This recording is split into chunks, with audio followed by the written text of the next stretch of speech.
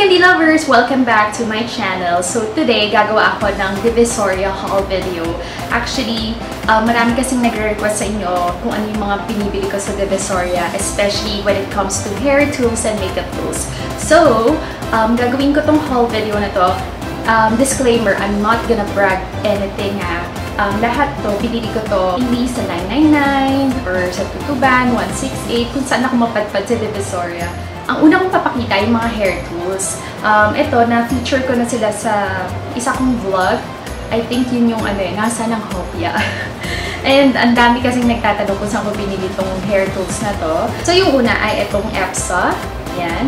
Quick Straight Super Hard Titanium Plate Flat Hair Iron. Yan siya.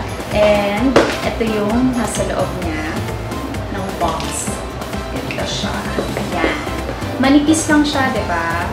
Actually, ito, pang straight talaga ng buhok. Pero since maliit yung niya, yung width niya, pwede nyo rin siyang gamitin pang curl. So, hindi ko madedemo sa inyo kung paano. Pero, siguro gagawa na lang ako ng tutorial kung paano mag-curl ng hair using a flat iron. Pero ang dami lang rin kasi sa YouTube eh. So, gusto nyo gumawa ako ng tutorial kung paano curl yung hair using a flat iron. Comment down below. Anyway, ang gusto kasi dito sa flat iron na to, since na-mention ko na kanina, manipis lang siya. Yan.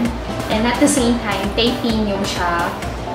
Meaning, yung hair mo, mas magiging shiny siya and smooth compared sa hindi titanium, I guess ha.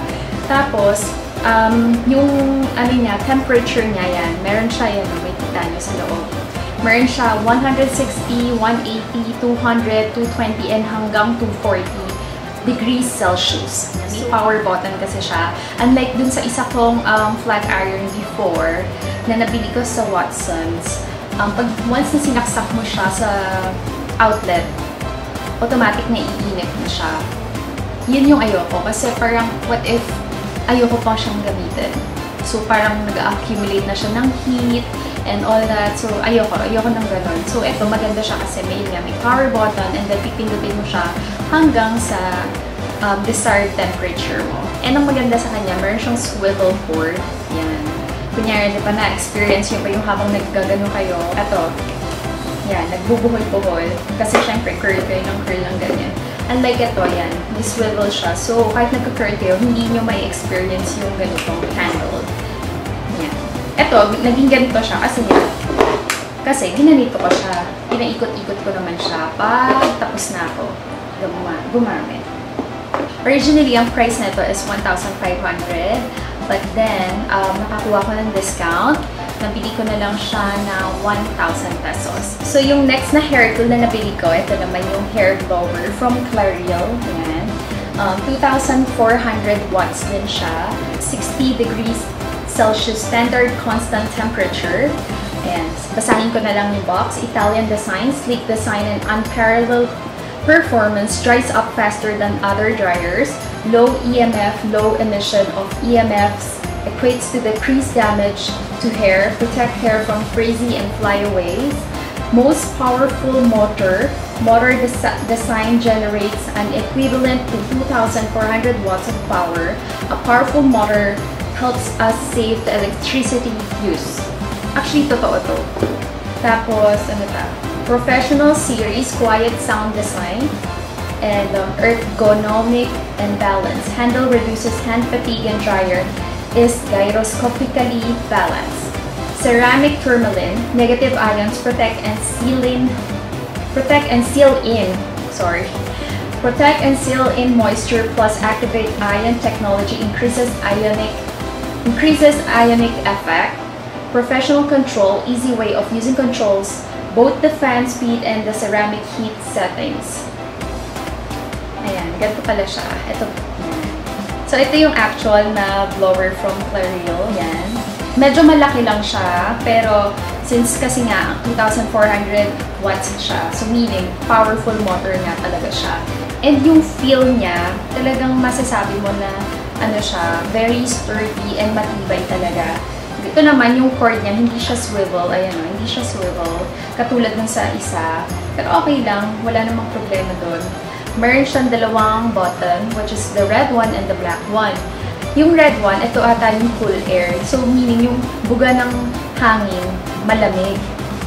Yung black naman, yun yung hot air. So, yung buga ng hangin, mainit siya. At maganda dito kasi may level 1 and level 2. Yan yung gustong-gusto ko. Kaya nga na sinabi ko kanina, totoo yung sinabi dun sa box na it really saves electricity. Kasi compared dun sa una kong hair blower na ginagamit, which is yung maliit lang, grabe, sobrang tagal kong nagpapatuloy ng buhok sa client ko. So, ano yun, sobrang tagal, yung effort, yung time, ano pa. Siyempre, di ba, pag nagme-makeup ka, nag-hair ka, kailangan time is gold. Kailangan talaga mabilis ka. So, etong hair blower na to, originally, price niya is 1,700, but I got it for only 1,400. And, hindi ka mo na makalimutan, yung blower, meron din pala siyang dalawang ganito. Parang clip-on something. Diba? Yan. Isang maliit, isang malaki. So, tapos na tayo sa mga hair tools. Ngayon naman punta tayo sa mga lashes na bili ko dun sa same store na pinagbilan ko ng hair tools. Anyway, ito yung una kong papakitang lashes. Ito yung code 003. Yan. Ganyan siya. As you can see, medyo makapal siya and medyo spiky yung style niya. Actually, first time ko to ginamit and suot ko siya ngayon. Yan. Ginamit ko siya kasi feeling ko bagay siya sa mga dramatic, mga smoky eyes, and for tutorials as well. Hindi siya advisable, feeling ko hindi siya advisable sa mga clients or sa client ko. Kasi medyo makapal and medyo mabigat siya sa mata. Pero, maganda yung dating niya, diba? Maganda siya eh. Nakakabuhay ng mata. So, ito, nabili ko to for 90 pesos. Mas mura to compared sa papakita kong mga lashes na susunod kasi ito, yun nga, hindi lahat or hindi kasi siya ganun mabenta and hindi nga lahat nasusuot tong ganitong lashes. So, yun. Susunod naman, ito yung mga favorite lashes ko. Ito yung Taiwan lashes. Binabaan ko yung ISO ng camera ko para makita nyo yung lashes. Kasi nawawash out ng, ng camera. Anyway, ito yung 218. So, ito yung 218. As you can see, sobrang nipis niya, diba? And yung design niya, maiksi yung dito sa may front part and then medyo pahaba yung sa tail part niya. Ito, favorite to ng mga clients ko kasi gusto nila yung parang hindi masyadong mabigat, yung natural looking lang, pero at the same time, nandun yung length and yung volume. Isang box, 10 piraso pa rin, pero makikita nyo, kulang yan ng 3 kasi nga, kanina, ginamit ko to sa clients ko. And sobrang happy naman sila kasi hindi nila na-feel na meron silang lashes. Kaya yung favorite ko. Again, ito yung 218. Ngayon naman, yung isa naman is 219. Medyo parehas sila nung 218, pero ito, parang thread yung ginamit nila. Kasi unlike kay 218, nylon yung ginamit. Sa side by side ko. Wait lang ha. So, ito yung 218, ito yung 219. Almost the same lang sila. So, ang pinagkaiba lang nilang dalawa is ito nga, nylon yung ginamit. Ito, thread yung ginamit dun sa bottom part. Kung saan yung paglalagyan nyo ng lashes. And then, mas mahaba lang to ng konti compared kay 218. Pero parehas silang natural looking sa mata, lightweight, and mabilis siyang ikabit. Yun yung maganda dito sa lashes ito. Madali siyang ikabit. Itong dalawang box na to, since mabilis siya at lagi nagkakaubusan, nabili ko siya ng 100 pesos. Yes, 100 pesos. Next na nabili ko dun sa store na yun, hairpins. Yan. Isang box ng hairpins. Kasi, yun nga, sobrang nauubusan ako agad lagi ng hairpins. Kasi yun nga, ginagamit ko lagi pang set ng hair or pang hairstyle. Mura to kasi parang magkano ba to? Parang 20 pesos or 40 pesos. Basta alam ko wala pang 50 pesos. Pero look, ang dami ng hairpins. Doon pa din sa Epsa store, kung saan ko nabili yung hair tools tsaka yung lashes. Epsa store, tapat lang niya yung 999 Pure Gold Building 2. Wala nga lang siyang parang wala siyang banner or placards. Basta nasa gilid lang siya, kahilera niya yung LPC, the Emily, yun, basta yun. Bago magtutuban mo, yun, Epsa store sila. So next naman na papakita ko, since nasa hairpin tayo kanina, ito na lang, hair accessories. Pumunta kasi ako sa 999 Mall. Yun, may nabibilan akong suki ko ng mga hair accessories, which is yung ganito. Yan. Familiar kayo sa ganito, yung iniikot lang. na bling-bling-bling sa likod. Magkano nga ba to? Actually, 6 tong nabili ko. Kaso, yan, papakita ko 2 na lang kasi nga, lagi ko siyang ginagamit din sa mga clients ko. Yan, sa debut, sa wedding, sa mga bridesmaid, a-attend ng formal event. Yan, ito yung mga ginagamit ko. Ayoko kasi nung parang yung thin na mahaba. Kasi parang nakakatusok siya sa likod. Kaya ayoko yun. Kaya ito yung binibili ko. Yung parang spiral lang siya. Kaya parang iikot mo lang siya. Tsaka ang bilis niyang, mabilis siyang ilagay sa buhok. Yung presyo nito, depende ulit sa style. Pero ito, binibenta to ng 120 ata. Pero natawaran ko siya, 100 pesos na lang. Ay, 90 pesos na lang. Kasi bumili ako wholesale price. Yung tip ko sa inyo, pag pupunta kayo ng Divisoria, kailangan medyo simple lang yung suot nyo. Hindi ko naman sinasabing gulanit yung suotin nyo para Pero yung be simple, wag kayong maarte, magsalita. Kasi syempre, tatawag tayo, diba? Hihingi tayo ng discount. So dapat, kita natin talaga na wala tayong pera or budgeted talaga tayo para mabigyan tayo ng discount. Tsaka, if-friend nyo sila. Pero may mga iba naman na sales lady ng mataray. Pag mataray, iwanan nyo. Trust.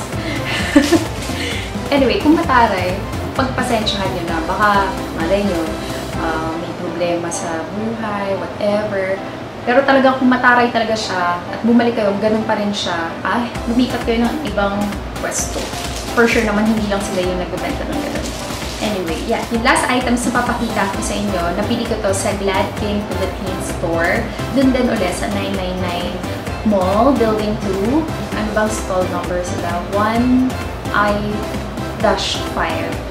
Yun. Ano lang siya bukana lang din siya ng ng 999 Recto Mall. Anyway, ang una ko kasing binili sa kanila, ito, yung lashes na naman. Pero ang kagandahan dito sa lashes na to, kung makikita nyo iba-iba yung style ng lashes niya. Ito, medyo mahal. 120 pesos siya. Pero iniisip ko, pwede na kasi compared naman sa ibang lashes na binibenta online.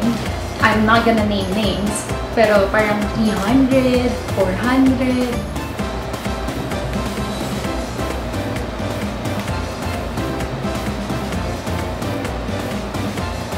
Diba ang ganda? Iba-iba yung style ng lashes niya. Ito naman, para sa sarili ko to.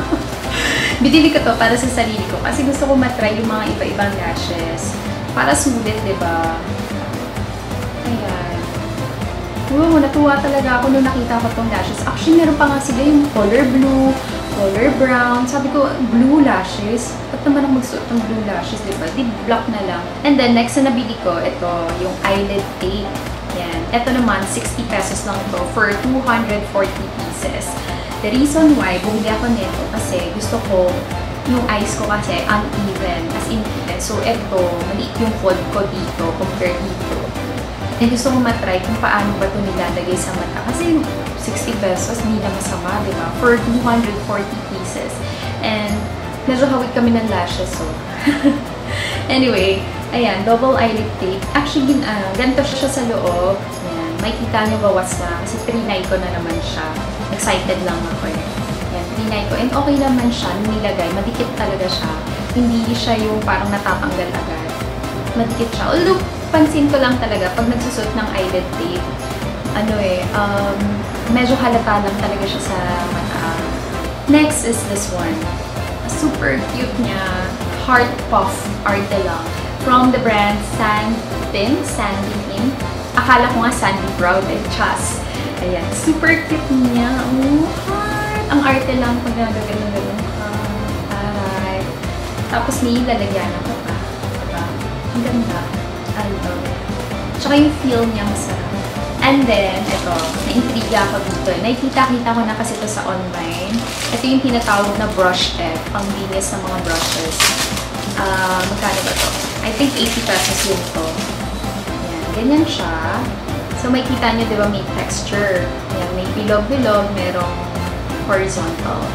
Para nga naman, pag nag-wash kayo ng brushes nyo, yan, ganon, mas madali siyang matatanggal yung mga makeup residue. So, ganon. Yun. Tapos Tapos may butas siya sa baba. So I think, insert mo yung finger mo. Tapos, dun pa din sa brand, Sandeepin or Sandeepin. I don't know how to pronounce that. Pero yan yun. Ang cute kasi, pakita ko sa inyo bakit. Ba't siya cute? Look! Rose gold yung niya, color niya. Rose gold yung color niya. And may nakalagay, I love you or I heart you. Ang cute, grabe. Super cute. Ito, binili ko to kasi first, cute siya. Second, mura lang siya. 80 pesos lang ata. Third, pag medyo nahihirapan ako mag-apply ng falsies sa client ko, yan yung panglalagay ko. Ang dikit ng falsies sa client ko. Pero pag sa akin lang, okay lang, kinakamay ko lang yun. So, yan. Itong last na papakita ko sa inyo, medyo intriguing siya and at the same time, intriguing, controversial, and exciting. I don't know. Pero kasi nung nakita ko siya sa Facebook, sobrang, what? I need it! I need it! Nakakainis! Kailangan ko siyang bilhin! And luckily, yung store niya, nasa 999 Mall. So, ito yung tinatawag na, ewan ko lang kung nakita niyo na ito sa Facebook, but this one is the Latoja or Latoja Slimming Cream, Slimming Body Cream. Ang problema ko sa body type ko, pear shape ako. So, mabilis pumayat yung upper extremities ko, yung upper part ng body ko, and then lagi naiiwan yung legs ko. And, ang nakakainis kasi, parang pag nagda-diet ako, pag nag-exercise ako, lagi talaga nauunang pumayat yung upper part ko. So, that's the main reason kung bakit ko ito binili, itong Latoja. Kasi itong Latoja na to, sa nakita ko din sa mga pictures ni Miss Eunice Chan, yan, sa kanya ko talaga binili, kay Miss Eunice Chan, with one-time use lang, as in, liit daw talaga yung size. Kunyari, ang problem area mo is the belly. Sukatin mo muna ng, tape measure. And then, after that, gamitin mo na to, ipapahid mo siya sa belly mo. Tapos, alam ko may massage pa siya eh. So, mga, I don't know ilang minutes yung massage. Parang siguro 5 minutes. Massage. Tapos, after that, babalutan nyo siya ng plastic wrap, yung food wrap. And then, leave it for 40 minutes. And then, after that, yun, sukatin nyo na uli yung belly nyo. Ang belly nyo is 30 inches. After 40 minutes, after the massage and the 40-minute wrap thingy, liliit siya magiging 27. Yan, diba? Bongga, 27, 28. Basta liliit siya with one-time use lang daw. Talagang ginigaranty niya yun. Medyo mahal lang siya, 2,400. Pero kung iisipin nyo, kung papayat naman kayo ng bonggang-bongga, pwede na. So, ganito ang itsura niya. Sada, ang laki, diba? Super laki ng lotion niya. Tapos, hindi ko pa siya natatry kaya hindi ko masabi kung anong feel niya, kung umepekto ba. Scent na lang. Scent, may amoy siya. Parang amoy champoy. Amoy champoy eh. Basahin natin ha. Ito, sabi niya dito, functions of slimming plus tightening plus skin refreshing plus moistening. It is able to regulate the sarcoplasm and improve the texture, tighten the skin, and brighten the complexion. Trinay ko itong i-research. Type ako, research ako, diba? Sa YouTube. Meron lumabas mga videos. Tapos meron doon, niya saggy, tsaka may stretch marks. Tapos siguro with the, continuous of the Latoja, sobrang nag-tighten yung skin niya. Tapos nag-lessen talaga yung appearance ng stretch marks. Tapos nag-tighten siya. Tsaka lumiit yung belly niya. Kaya bongga talaga. Kaya sobrang excited na ako. Sana mag-work talaga sa akin kasi naman ilang years na akong nagsasuffer sa mataba kong legs. Anyway, doon nagtatapos ang aking Divisoria haul. Sana natuwa kayo sa video na to as much as I am. And pasensya na kung medyo yung Tagalog ko baro or yung accent ko hindi ganun kaganda.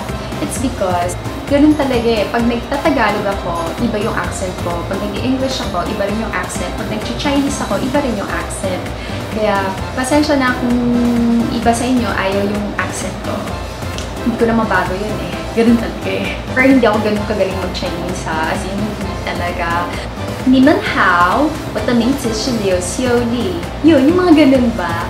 我很高兴，因为你们看我的 video. Hindi ko alam ano yung video sa Chinese. Anyway,